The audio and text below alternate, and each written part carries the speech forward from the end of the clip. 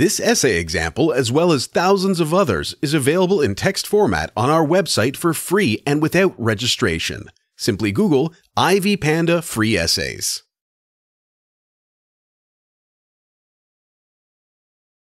Joseph Conrad created his works in the period of modernism and modernity. This period can be characterized by rejecting the past and viewing the world from the post-colonial perspective. It is from this perspective that Conrad's novel Heart of Darkness, written in 1899, can be considered.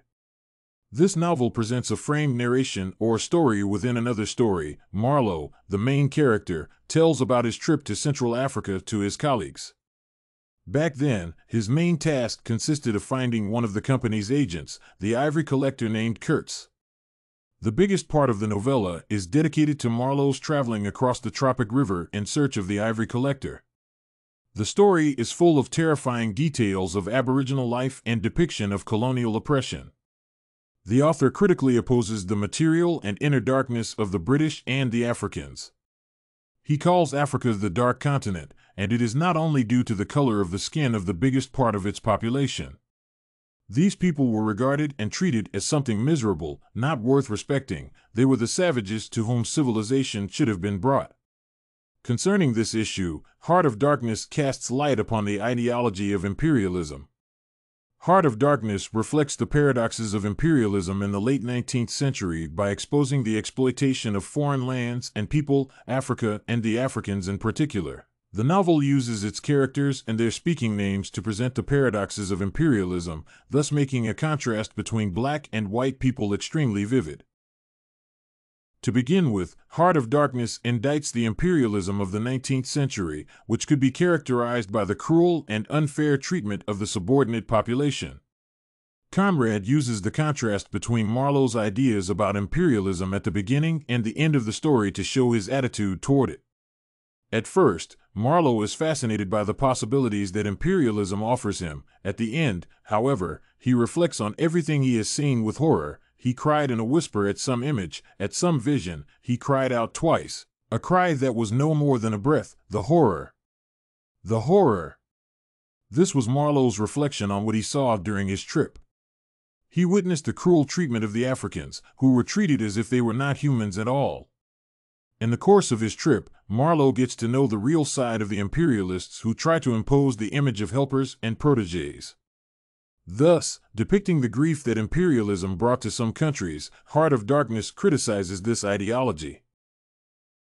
In addition, the novella reflects the paradoxes of imperialism through the use of the speaking names of the characters, which points to the inequality that imperialism entails.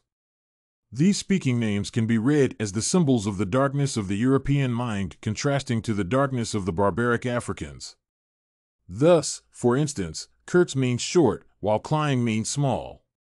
This, even though indirectly, points to how devalued human life was during imperialism. Belgian imperialism is the most ardently criticized by the author. For example, even though the company for which Marlowe works is Belgian, it is named the Continental Trading Company and, suggesting imperialism in general, Conrad frequently refers to it simply as the company. Imperialism is presented as created by the whole of Europe.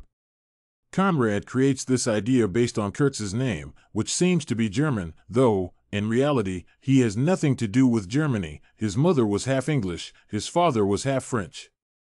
All of Europe contributed to the making of Kurtz.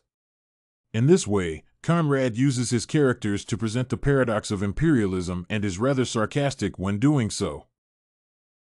And finally, Heart of Darkness points out how imperialism leads to racial inequality by creating a distinct contrast between black and white people. Imperialism, like any ideology based on domination, presupposed that there was an imperial power, hence, it is racial and national inequality because if one nationality is imperial over another, the subordinate one will always be perceived as different and worse. Racial inequality was rather habitual in colonial Africa and Congo. For instance, horrific racial acts were part of the normal processes of pacification of the natives. In Heart of Darkness, the Africans are referred to as a separate race, not just as separate people, having its peculiarity. The old river in its broad reach rested unruffled at the decline of the day after ages of good service done to the race that peopled its banks. This shows that imperialism was not only a political ideology, it also largely promoted cultural differences, resulting in racial inequality.